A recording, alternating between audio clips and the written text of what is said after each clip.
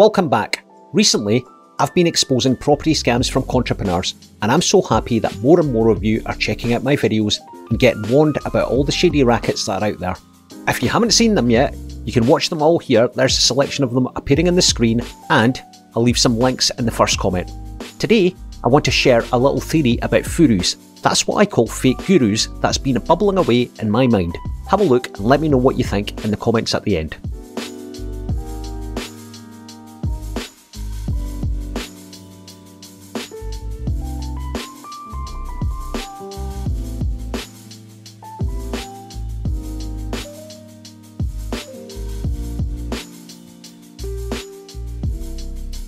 Okay, so you've seen my previous videos and you know that I have no time whatsoever for furus and contrepreneurs. I hate the way they target people who just want to improve their lives by selling them ridiculous overpriced property courses where they promise the earth.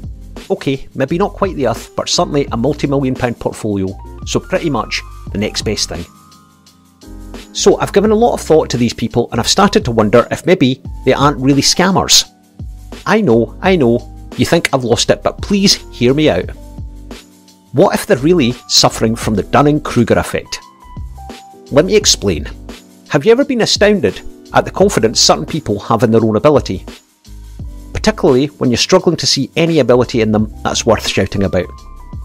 Yep, we've all been there. An annoying co-worker who thinks they're an expert on everything, an infuriating family member who simply talks over you, or a friend who likes the sound of their own voice. You might be a climate change scientist, but someone who's done an hour's research on Google thinks they know more about global warming than you. Okay, like me, you could have run a string of ultra successful businesses, but someone just started out questioning your experience. Did you know that thinking you're great at something, yet in reality you're below average, has a name? It's called the Dunning-Kruger effect, after the two psychologists who came up with it. David Dunning and Justin Kruger recognised people who are incompetent at something can be unable to recognise that incompetence. In fact, it's even worse. They have misplaced confidence that they're actually competent. What if these furus really do believe they do know what they're talking about? Obviously, that doesn't mean you should listen to them, but it would explain just why they're so confident in their own ability. I've got another example of people in property who might be suffering from this phenomenon. I've already done a video on rent-to-renters. Have a look here. That's it appearing on your screen now. There's also a link in the comments. And I reckon they might be deluding themselves too. A rent-to-rent scheme is quite straightforward. The rent-to-renter takes a tenancy from the property owner. This would normally be for 3 to 5 years. The rent-to-renter then lets individual rooms to subtenants. It's normally a big house, and the rent-to-renter will even convert reception rooms into bedrooms to maximise income.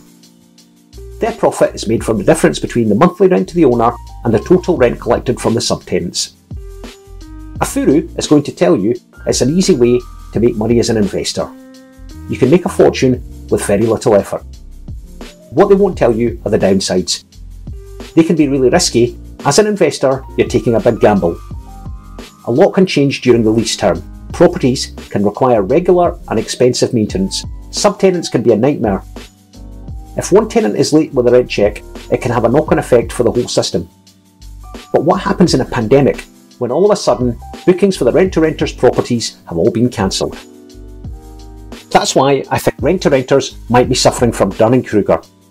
Lots of them are just kidding themselves, or perhaps they're just downright evil. Can you believe that even in the middle of a coronavirus crisis, I'm still hearing about property training gurus pushing this flawed scheme? Holiday let and Airbnb bookings have all dried up, but they claim these properties could be used by NHS workers who are trying to self-isolate during the coronavirus pandemic, or trying not to take the virus home to their families. Or they might like to pretend someone may rent a property who would otherwise have to travel miles to work. They're kidding themselves that they're tackling this virus by helping key workers. Charging health workers sky-high rents isn't helping the national effort. And isn't it a sign of how strange things are that we've got a Conservative Chancellor telling us that we will be judged by our capacity for compassion? Rishi Sunak rightly described this as a generation-defining moment, when we should be able to look back and remember how we stood together. We will be judged by our actions, and anyone capitalising on this dreadful time should be ashamed. So if you hear any property gurus pushing rent to rent as a get-rich scheme during the pandemic, call them out. A property furu could be a classic definition of the Dunning-Kruger effect. Unskilled people making poor decisions or reaching the wrong conclusions, but their incompetence prevents them from recognising their mistakes.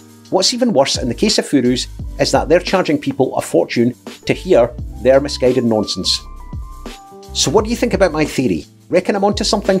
Let me know below, and don't forget to subscribe to my YouTube channel. I'll tell you everything you need to know about property and business, so hit that notification bell right now.